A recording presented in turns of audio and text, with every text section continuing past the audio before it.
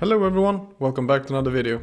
I hope you guys are having a great day, and in this update there's a new enemy, the start of making puzzles, and I've also worked on making the code cleaner with more handlers. Let's dive into it.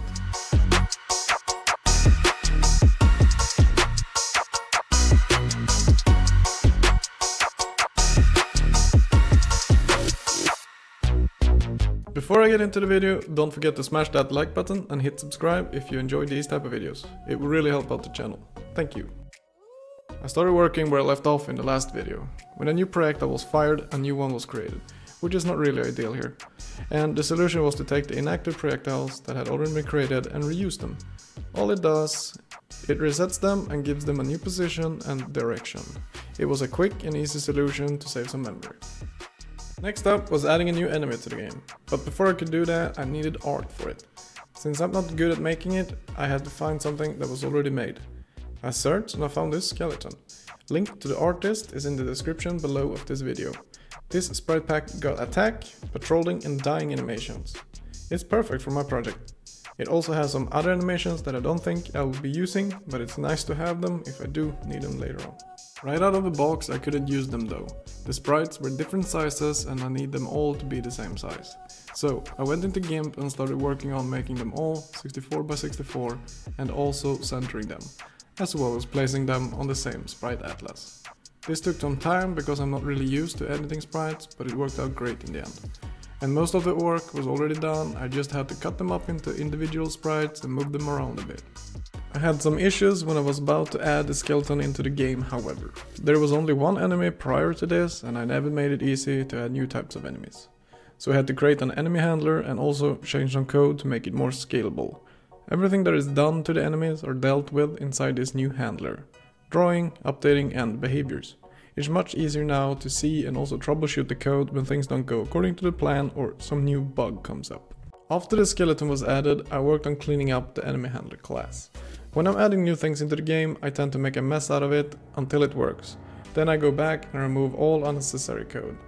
I am happy with the skeleton, it moves nice and the hitboxes all work great.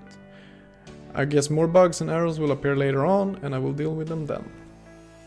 What did take a long time, not only to figure out, but also how to even go about to do it, was the puzzle. There were two options that I saw how I could do them. One, the best option would have been to make a new tab in the editor and create all puzzles there and then add them into the game. This approach would be very time consuming and also very difficult. I would have added all sorts of functions to my editor to even make the most basic puzzle work in the game. And since I'm not developing any large game and I'm also the only one coding, I went with the other option, which is hard coding it. It's not really ideal to do it, but it allows me to do the puzzles right away and I do not have to create such a large new part of the editor before I could even begin. And all the puzzles will most likely be different anyways. I added a very basic puzzle handler to create puzzles of different types. And inside this handler it checks every update, the player position and status. Depending on the level, there is a different events to be started when the player is in a certain position, clicks, kills or destroys something. I started out by making a very basic button that can be clicked. The button needed to be shown when the player was close to a certain lever. But the first problem I ran into was the user interface buttons.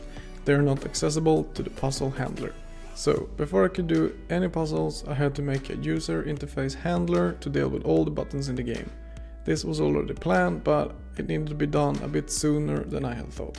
This was a rather quick change in the code. All I did was copy paste it and add some parameters to the new update calls. Now the temporary button is always hidden unless there's a reason for it to be shown. And once it's pressed, it calls an update in the puzzle handler. So the lever right here can be pulled. And over here we have the bridge that you cannot jump over or move across because the gap is too large. So when the player pulls the lever, a walkway gets added onto the bridge. This is a very simple puzzle, if you even want to call it puzzle, but it demonstrates the basics of the puzzle handler.